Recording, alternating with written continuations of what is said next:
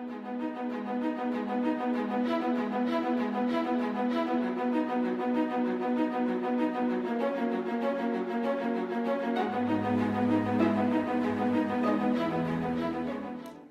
evening, High Point family. My name is Sasha Vincent Kramer, and I greet you on behalf of our dear pastors, Apostle Thomas H. Vinson and Dr. Curlin Vinson.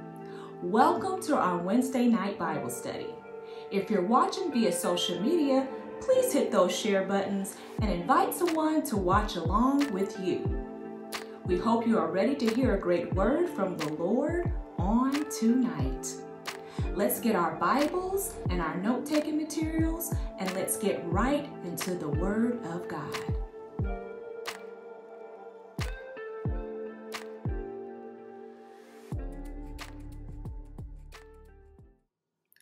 Good evening, High Point family, and welcome to our Wednesday night Bible study.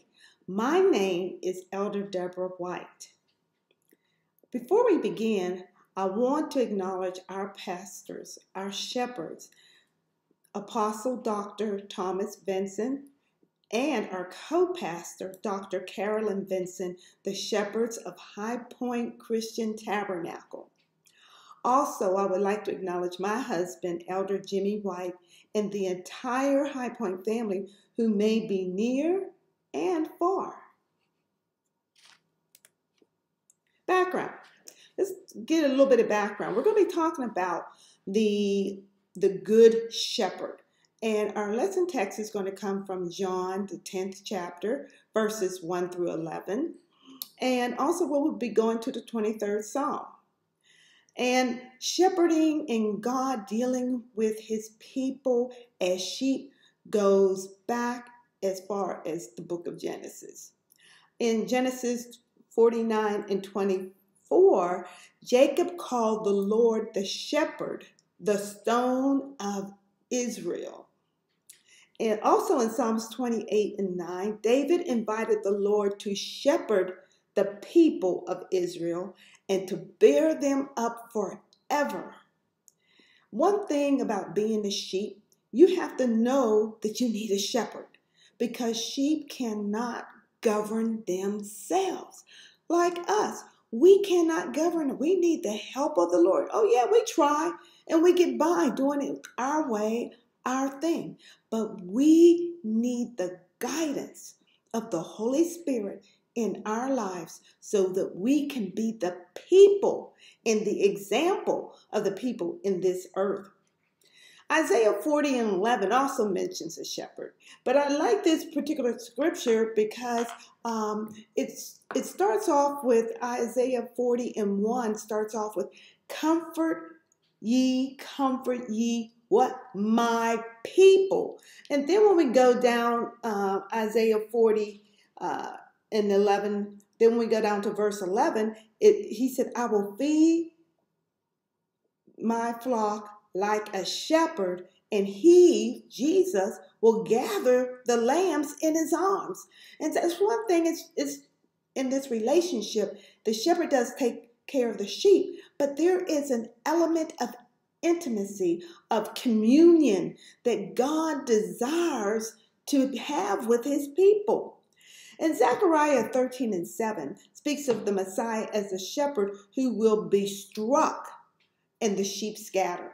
And Matthew quotes this the night that Jesus was struck, crucified. The Good Shepherd. John 10, 1 through 11. Let's read that. And just to give you a background of this scripture, previously in chapter 9, Jesus healed a man that had been blind from birth and put mud on his eyes and told him to go wash in the pool of Siloam, and he was healed. And many witnesses witnessed this.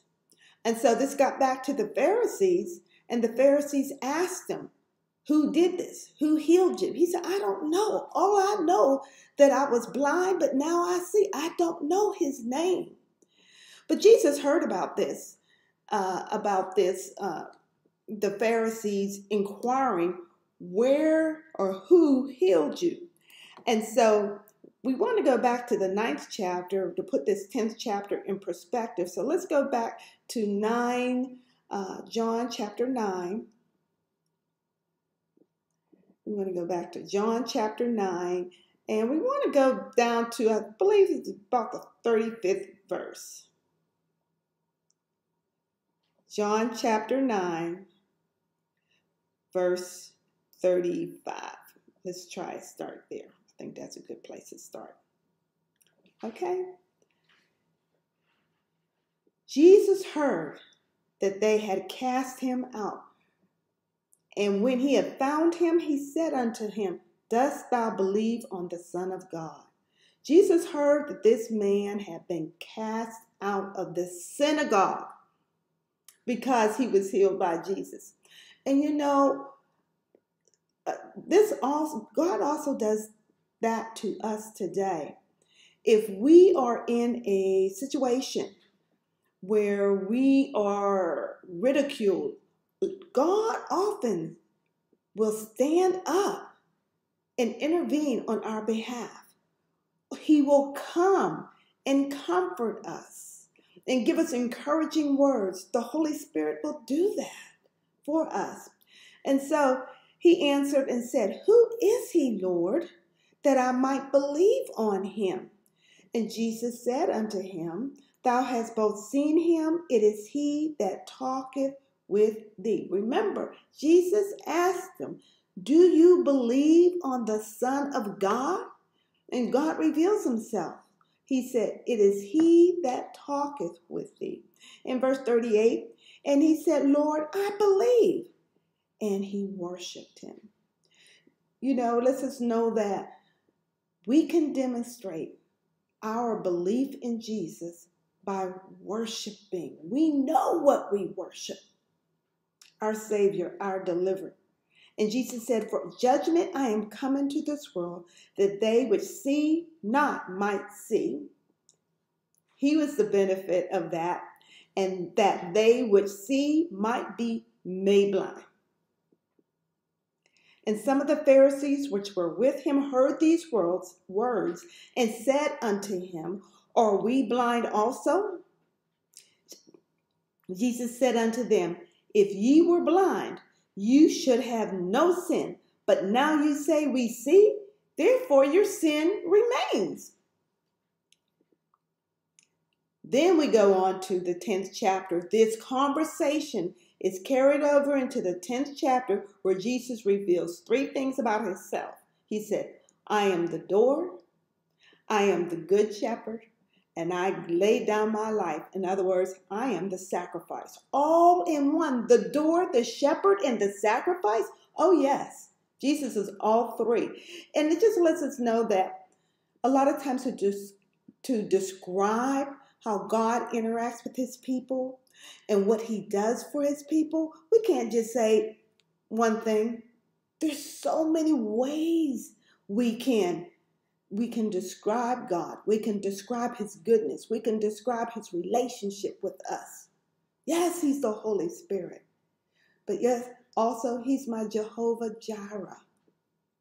All those things that God used to describe himself so his people can know him and trust him. So let's go on to John 10:1. It says, Verily, verily, I say unto you, he that entereth not by the door into the sheepfold, but climbeth up some other way, the same is a thief and a robber. That door is Jesus. So you're going to try to get in to the body of Christ, into Christ, some other kind of way. You're the same as a thief and a robber. You don't belong there. You're trespassing. But he that entereth in by the door is the shepherd of the sheep. The shepherd enters in by the door because what? We're going to find out he is the door. To him the porter openeth, and the sheep hear his voice. And he calleth his own by name and leadeth them out. And when he putteth forth his own sheep, he goeth before them, and the sheep follow him, for they know his voice. Saints of God, it's our responsibility to live as close to God so we may know his voice. Read his word. Because guess what? He doesn't change his speech. So if we read his word, we'll know his voice. And a stranger will they not follow, but will flee from him, for they know not the voice of strangers. And it reminds me in Romans, the first chapter, and it just came to my mind how Jesus says the creation speaks of him. And so man is without an excuse. Other people may not know God in detail, but they'll know there is a God. And within their heart, they need to search out and see, who is this God of this great universe? So this parable Jesus spoke to them, but they understood it not. And what things that they were, they understood not what things they were which he spake unto them. Then said Jesus unto them again, Verily, verily, I say unto you, I am the door of the sheep. And all that ever came before me are thieves and robbers, but the sheep did not hear them. He's talking about the imposters, the false prophets, the Pharisees who wanted to put all these burdens on people, 600 and some rules and regulations, in addition to the 10 commandments. Those are thieves and robbers. Because what? They're robbing the sheep. And Jesus goes on to say, I am the door. By me, if any man enter in, he shall be saved. Jesus clearly says salvation is by him. And shall go in and out and shall find pasture. They will be nourished. They will be fed.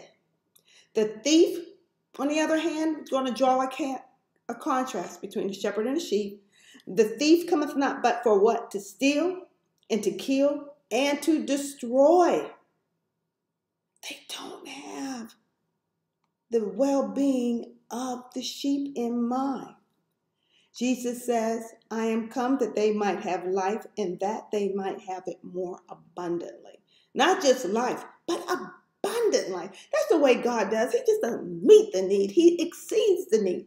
The Bible tells us he is able to do exceedingly abundantly above all that we ask or think, according to the power what? That works in us. That's a gracious God. That's a good shepherd. I am the good shepherd. The good shepherd gives his life for the sheep. That's what the good shepherd does. Gives his life for his sheep. So let's break this down a little bit. Good. It's not in the sense that we use today, because there's some good and there's great and there's better and there's excellent. No, good speaks of moral purity. The good shepherd, he's morally pure. He knows his sheep and calls him by name. And he calls us by name. He knows us. He gets us. He knows what we're made of. Remember, we're formed in the image of God.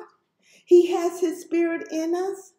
He communes with us through his word, through prayer. It's his sheep as opposed to those who are not his sheep that enjoy the wonderful fellowship and the pleasures of being in the Lord. So you're either a sheep or you're not a sheep. Those who have heard his voice and follow him are his sheep. So there can be several herds at night. They may put them all together in one pen. But in the morning, the shepherd will go forth and he will call his sheep. Not all those sheep will come running, just the sheep that he has a relationship with. The sheep knows their shepherd. So all of the sheep hear the call, yet only his sheep follow him. There is always that frightening possibility when one stubbornly resists the call of Jesus Christ that maybe they are not of his sheep, perhaps of his fold. And so he calls them by name. In the book of Luke, as well as in the book of Matthew, it talks about the sheep that has what? Gone astray. And what does the shepherd do? Go back, leave the flock, secures them, leave the flock, and go and get that one and bring them back. Another thing that Jesus does, he leads his sheep what? To pasture. In other words, he provides provision. He leads us to where we go. We all got those testimonies of what God just led us to a particular place that we didn't know.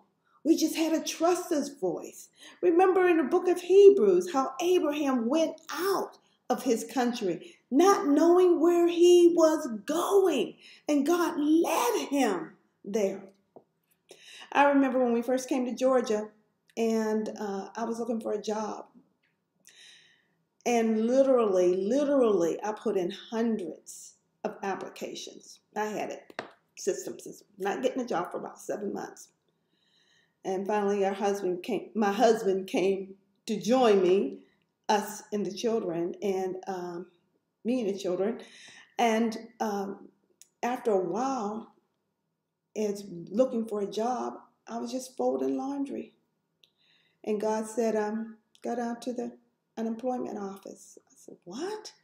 Today's Friday. I don't go down there on Friday. It's too crowded. That's when everybody's looking for jobs. At the end of the week. But I went down there. And I found a job. And it fit me to a T, but it closed that same day. Came home. That was about 35, 40 years ago. Came home, typed it, got it in because it closed that day. I ended up getting that job and retiring from that job. That was about 20 years, 25 years ago. But when you think about that, how I've been doing all this effort and on one day, and my prayer used to always be, God, I only need one job. I don't need a whole lot. I just need one, just one. And all this big Georgia, you got one job for me. And I did. And that's the only job I've had since I've been working in Georgia, since I've been here in Georgia. I had my own business, but that's the only job I had working for somebody else. When God calls, we have to be in a position that we can respond and know his voice. I was doing something. I had an excuse to stay at home and not go downtown. But I recognized that this is probably the voice that I have been waiting for. And so he leads us into a pasture to provide nourishment for us. He seeks the greenest, the best for his people. And we're going to get into that a little bit more when we go to Psalms 23. The shepherd is concerned with the well-being of his flock. He is concerned. Don't be worried about it. He's concerned about you. He has a plan for your life. Don't give up. Don't give in. God is concerned. Jesus said, I am come that they may have life and that more abundantly. He desires that we be taken care of. We don't have nothing to fear. I know it's easier said than done because I've had my fearful moments, but God has delivered and he has showed up just right on time. The hireling, somebody who does not have the sheep's interest, he is more concerned about himself. He's in it only for the money. You know, when we are working for God and doing God's work, we have to approach it like it's God's, not ours. It's God. It's all about bringing glory to his name, glory to the kingdom, doing the will of the Father so others can be saved. There are people who treat God's people or ministers, I hate to say that, like hirelings. They can be discerned by their attitude towards the flock. Here's what I mean. The shepherd is saying, how can I feed them? How can I make provision for them? The hireling is saying, how can I fleece them? What can I get out of these people? And we've seen that. But we haven't seen it at High Point. We have good leaders. A shepherd watches over the flock for their safety. He does that. He's concerned about us. That's a good shepherd. One thing about sheep, they are defenseless. And the shepherd knows that the sheep can be a victim or fall victim to predators. They don't run fast, so they can't get away from the predator. So they depend upon the shepherd. And Jesus is the good shepherd. He helps us to fight. He fights for us. And he teaches how to fight. He's given us spiritual weapons that we can fight and we can war in prayer. He has made provision for us to make it. We don't have to fret. And the good shepherd gives his life for his sheep, which he has already done on Calvary. We must come to realize that how much Jesus has loved us. He loved us in that while we were yet sinners, he died for us. Enough to give his life for us. And his love is beyond comprehension. The love of the shepherd for us. So let's go to Psalms 23 and talk about the sheep life. What is life like as a sheep? David wrote this psalm. It is thought that he wrote this psalm while he was king, reflecting on his life. And remember, David was a shepherd. And a shepherd was a menial job that was usually given to the youngest child to take care of the sheep. And that's the position that David was in. But now he's looking at not how I took care of the sheep, but how did the shepherd take care of me? While I was taking care of the sheep. He said, the Lord is my shepherd. The Lord is my shepherd. Psalms 23. I shall not want.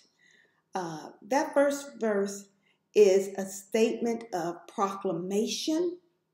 And that is a statement that I know God is going to make provision. The Lord is my shepherd. It's because he is the shepherd of my soul. I'm confident that he's going to meet my needs. I'm making a proclamation that he's my shepherd. And I'm not ashamed to say that.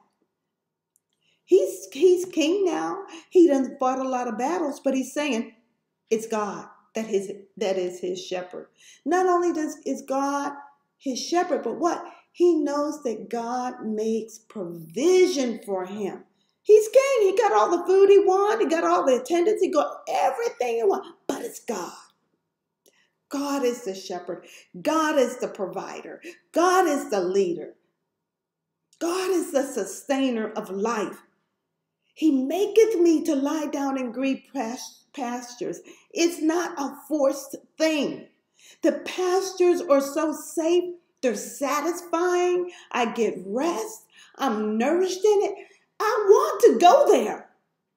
I want to be led there in his green pastures.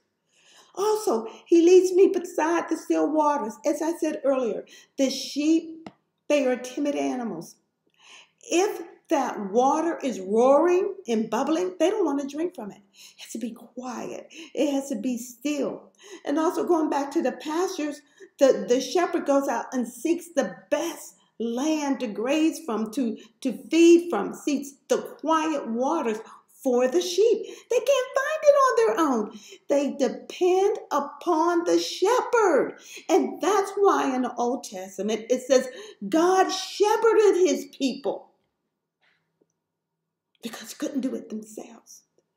They didn't know where they were going, but God led them. A lot of times we don't know where we're going, but God led them. When we came here, we quit our jobs. Didn't know where we're going to get, how we was going to be employed.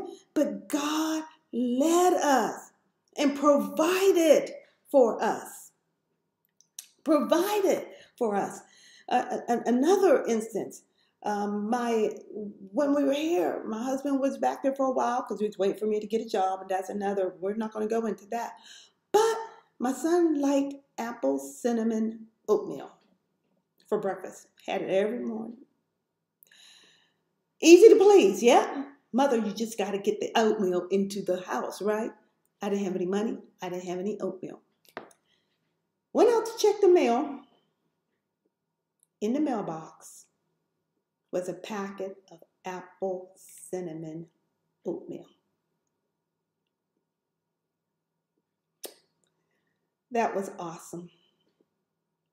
When we think about the ramifications of that, how that marketing executive team had an idea, we're going to distribute free packets of oatmeal. And one of them is going to be apple cinnamon oatmeal.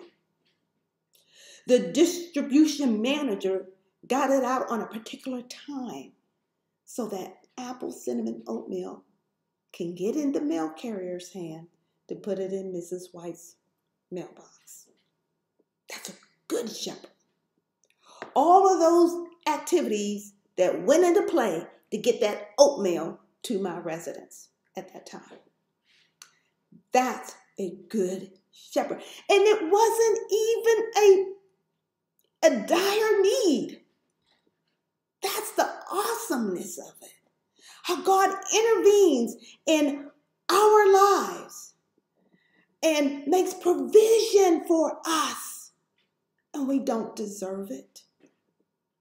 It's just his goodness. Also, it speaks of the shepherd providing strength for us. He restores my soul. Oftentimes we may get down. We may have some low periods. David said, "Why art thou cast down, O my soul? And why art thou disquieted within me?" David is speaking like a sheep. Here's why. He said, "Why art thou cast down, O my soul?" A sheep becomes cast when they're on their back and they can't get up. Remember, they're short. They got the short legs and everything. They're not very strong. They are helpless. They are dependent upon the shepherd. And David was saying, I feel cast. I can't get up. I feel alone. And the sheep would kick frantically, but the shepherd, because he's a good shepherd, he is watching to make sure none of the sheep are cast. None of the sheep are in trouble. He's watching. The Bible tells us the eyes of the Lord run to and fro throughout the whole earth to show himself strong. Hallelujah. God's looking for a miracle. Are you the one? I don't know. But he's ready to show himself strong. So David said, "Why art you cast down? Oh, my soul, why are you disquieted? Why are you restless?" The sheep gets restless. They're social animals. They get restless. Sometimes there's conflict within the flock, and they become restless. And just like us. And that's why the Bible said, "Forgive, and it shall be forgiven unto you." How many times shall I forgive my brother? 7 times. No, 7 times 70, as much as needed. We get restless, and God calms them down. And David said, why are you disquieted? Why are you just nervous? But God restores.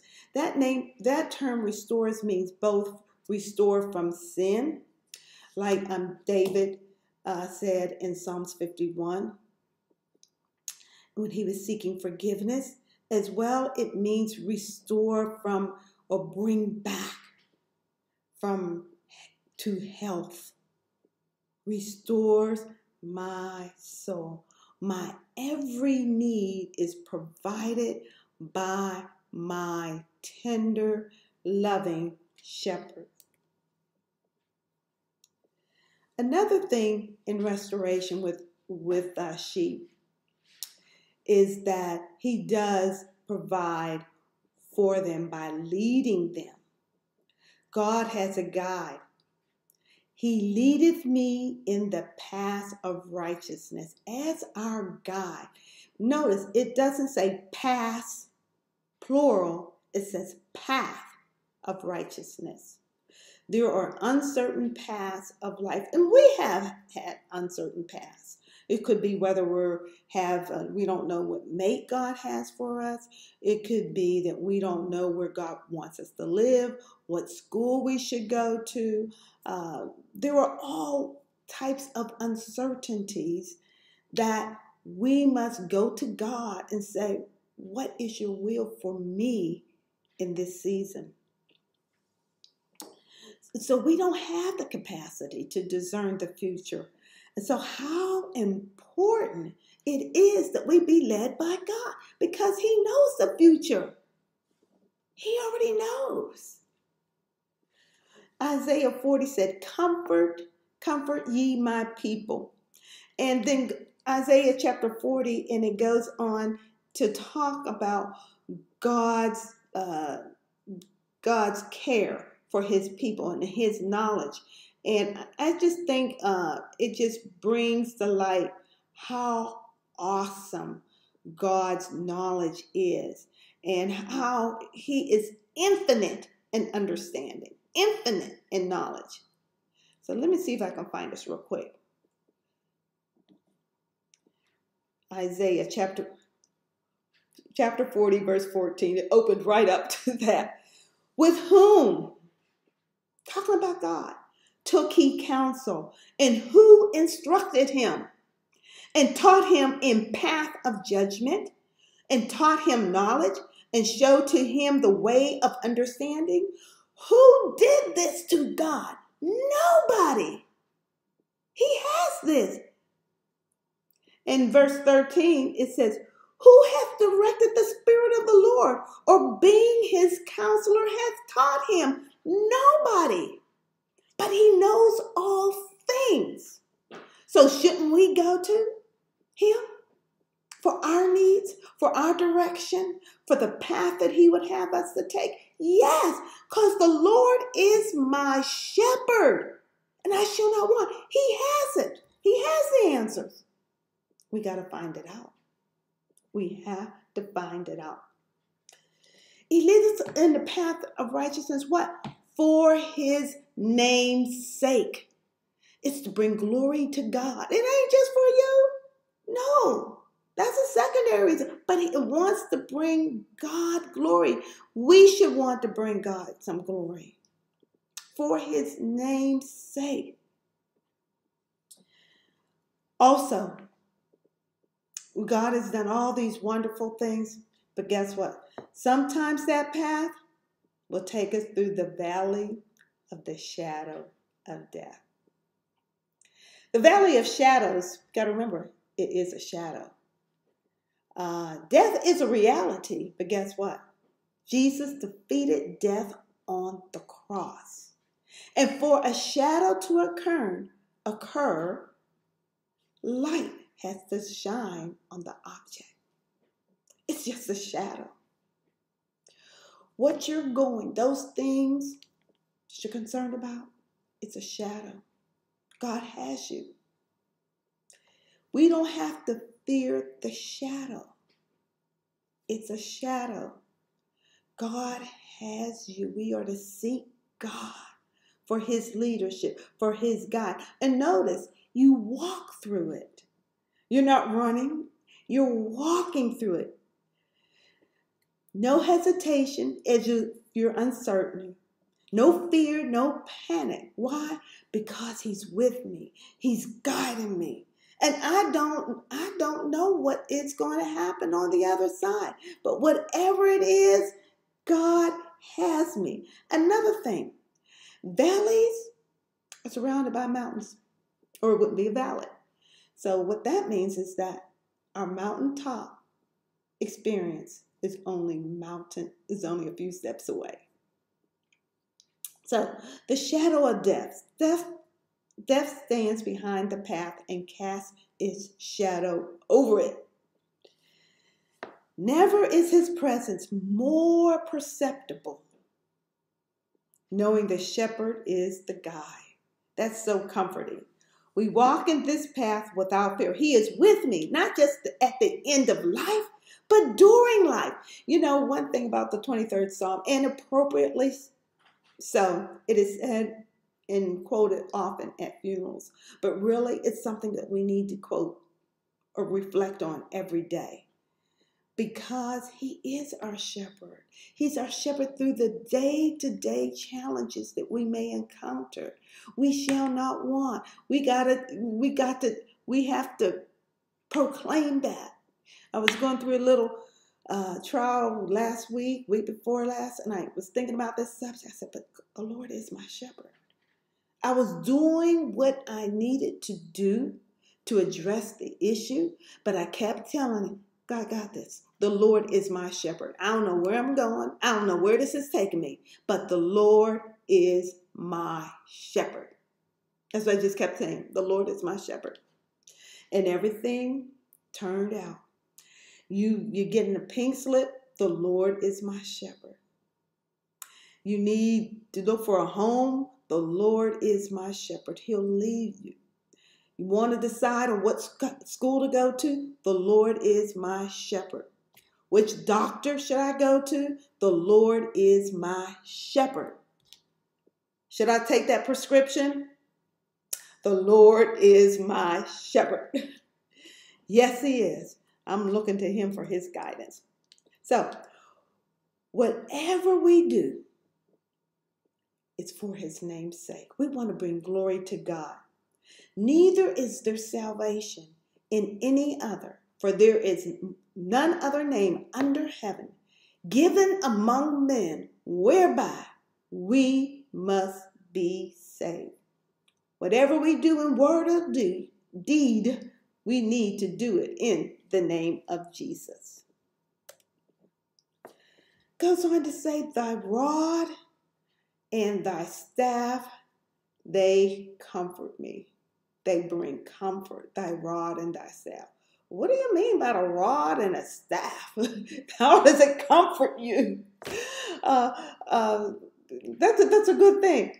But when we look at the role of the shepherd and his tools, his rod and his staff that he had to defend the sheep. Remember in 1 Samuel chapter 17, how David went to Saul, or he was brought to Saul because he volunteered to fight Goliath. And he tells him, the Lord, he delivered him out of the paw of the lion and out of the bear, and he will deliver him from this Philistine. And he said that because a lion and a bear came in and took his flock. But what did he take? Took that rod, which was a short root type thing that they would keep in their belt. That's what I'm told. And there's some dispute whether it was that description, but for the purposes here. And he slew him. He went after him, after a bear and a lion. And because of past deliverances, God can deliver you out of whatever your situation is. He delivered me from the paw of the lion and from the paw of the bear. Therefore, just like a mathematical equation, he will deliver me from this Philistine. He's going to deliver me. And so those are the words, and that's the confidence, and that's the strength that we get, what? From the rod and his staff. The word of God lets us know those same victories in principle are entitled to me today. And I'm going to walk in them. Paul tells the Corinthians in 1 Corinthians 4 and 12, also a rod was used as something to discipline, and it represents power and authority. And he said, what will ye? Shall I come unto you with a rod, or in love and in the spirit of meekness? He said, choose. Do you want discipline? Do you want rebuke? Or do you want love and the spirit of meekness? Paul didn't want to go there, but he had to let them know that they were wrong, that they were wrong. The staff also was used to discipline, and it directs or aid or to guide the sheep where they were going. And that's what the word of God does. It guides us during our life's journey. It provides wisdom. It provides knowledge. You go and look at the word and you get more understanding. And you apply that understanding to your challenges in life. So let us move along quickly. God as a host. Why? Because he prepares a table. We were just in the valley of the shadow of death. The rod and his staff, they comfort me. But guess what? He's preparing a table before me. Where? In the presence of my enemies. What?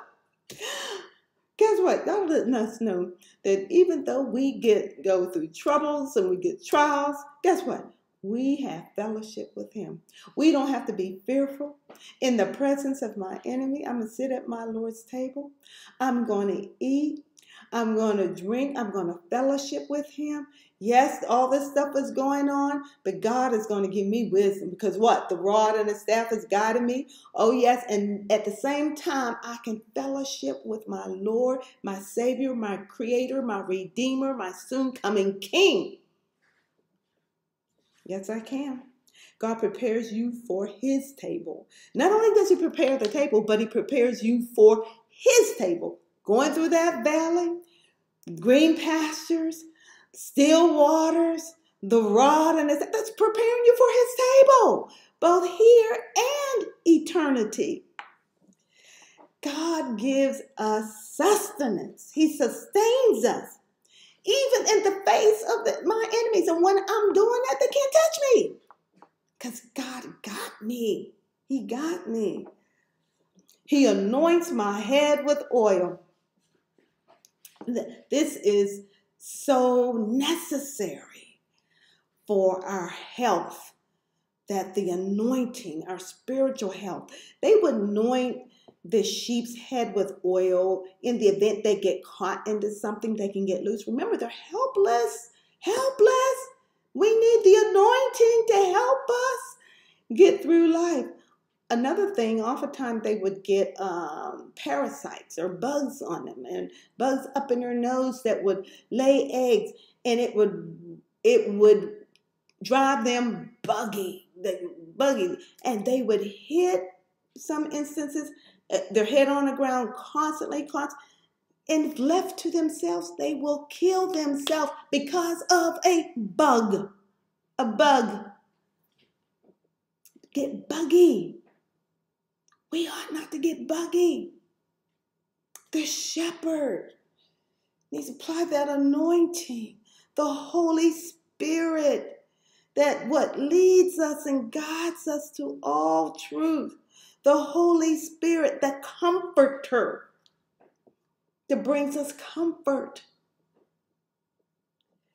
That's what we got. We got the oil of anointing. And says the yoke is destroyed because of the anointing. That trouble, that thing that's buggy, because of the anointing. So he anoints his head with oil. And that was a practice that oil, as you know, was for kings or installations.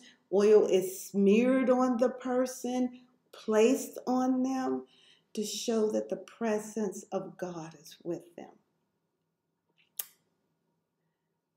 Also, there's an oil of gladness that God gives us that makes us glad. If we would just receive it, if we would just apply it, if we would just read of it, if we just welcome it, the oil of gladness.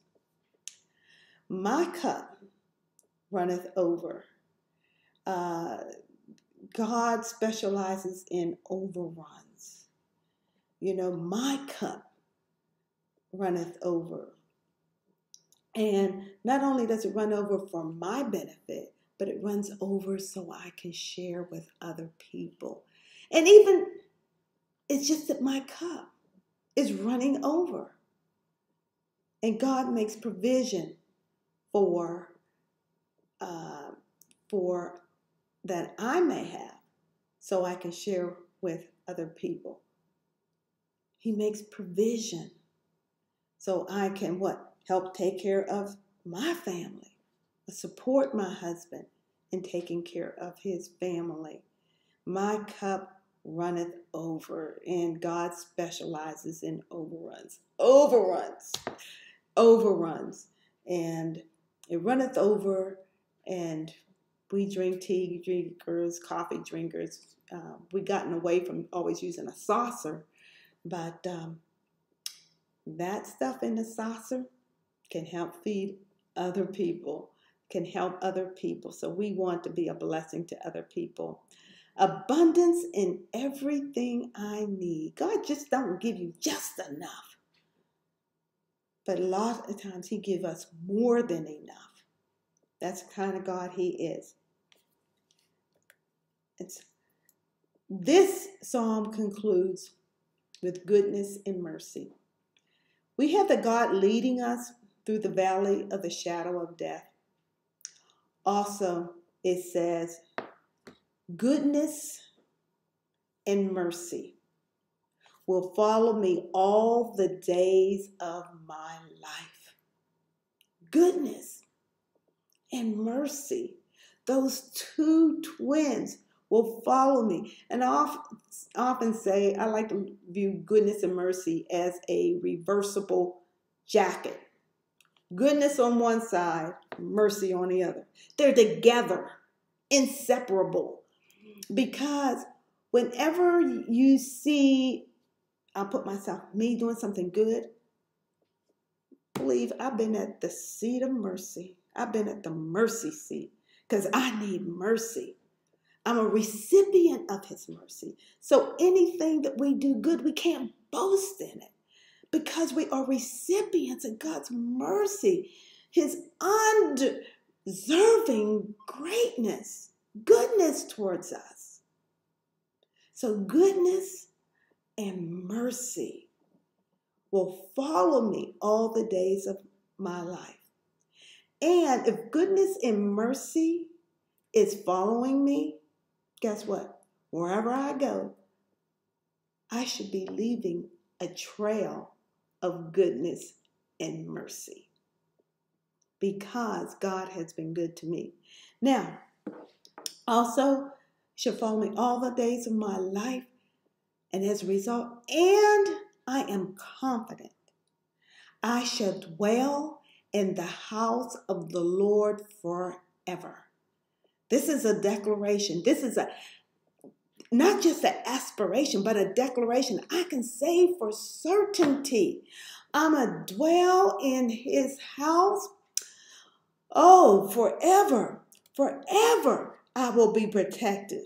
Oh, yes, in John 14, 2 and 3, it says, in my Father's house are many mansions. And if it were not so, Jesus is speaking, I would have told you. I go to prepare a place for you. That's just that God, always preparing stuff. He prepares me a table in the presence of my enemies. God has gone to prepare a place for me. That's just like him, always thinking about us. And if I go and prepare a place for you, I will come. I'm coming back. again and receive you unto myself, that where I am, there you may be also. God wants to be in our presence. In his presence, there is fullness of joy, and at his right hand, there are pleasures forevermore. And I want to conclude and close out with this scripture. In Hebrews 13, 20 and 21 is actually a blessing, a scripture of blessing. The God of peace that brought again from the dead our Lord Jesus, that great shepherd of the sheep, through the blood of the everlasting covenant, make you perfect in every good work. Everybody under the sound of my voice, I pray that you be made perfect in every good work to do his will, working in you that which is well-pleasing in his sight, through Jesus Christ, to whom be glory forever and ever and ever. Amen and amen and amen. God bless you, High Point. We love you, and you be blessed. The Lord is your shepherd. Amen. Praise the Lord. Thank you for that great word from the Lord on tonight. We hope that you all enjoyed Bible study on this evening. Now we are asking that you get ready to give. If you're giving online, you can visit our website, www.highpointlive.org. Scroll down to the bottom of the page and click the donation tab. If you're giving by mail, you can send your tithes and your offerings to High Point Christian Tabernacle, P.O. Box 813-699, Smyrna, Georgia 30081. These are your upcoming events and announcements. All parents, please listen attentively as we announce the ARC summer schedule. The ARC will be hosting Donuts for Dads in the Fellowship Hall. This is taking place on Father's Day, which is Sunday, June 18th, from 10 a.m. to 10:45 a.m. On June 25th, the ARC will not be in session, and the month of July, the ARC will be closed for summer break and will resume August 2023. High Point family, are you ready for Vacation Bible School 2023? The theme this year is Glow, Shine Bright for Jesus. This is taking place June 21st through the 23rd. The time nightly will be 7 p.m. to 8:30 p.m. Dinner will be served for the children from 6:15 to 7 p.m. nightly. There will be classes offered for every age group. And on Saturday, get ready for our annual block party. This is taking place on June 24th from 11 a.m. to 3 p.m. There will be food, games, bounce houses, game trucks, petting zoo, photo booth, painting party, ice cream trucks, and much more. You don't want to miss this great community event. The month of June is Men's Health Month, and the week leading up to Father's Day is celebrated as Men's Health Week. Join our healthcare professional department on June 18th as we promote awareness of preventable health problems and encourage early detection and treatment of disease among men and boys. Please stop by our information table before and after service to obtain valuable information related to men's health. High Point family, our nation has now declared that the COVID pandemic is past. Though the virus still exists, we are no longer in the pandemic stage. We are no longer required to wear masks. Accordingly, Pastor is now lifting the mask mandate for High Point Christian Tabernacle. The wearing of masks will now be optional. High Point gang, we want you to save the date. Our Youth Summer Shake-Up Part 2 is coming up in July. The dates are July 7th through the 9th. We will have activities for our youth and young adults each day. In preparation for our Summer Shake-Up services, We will be having youth, young adult, and children's choir rehearsal on Sunday, June 11th and Sunday, June 25th, immediately following morning worship. The rehearsals will be brief. All parents, please mark your calendars and save these dates. We also want to invite you out to our Sunday services at 11 a.m. And I tell you, you don't want to miss a service. God has been having his way at High Point every Sunday. Amen. Remember all of those who are on the prayer list as well. Thank you so much for joining us on tonight, High Point. We love you and we look forward to seeing you on Sunday. God bless you.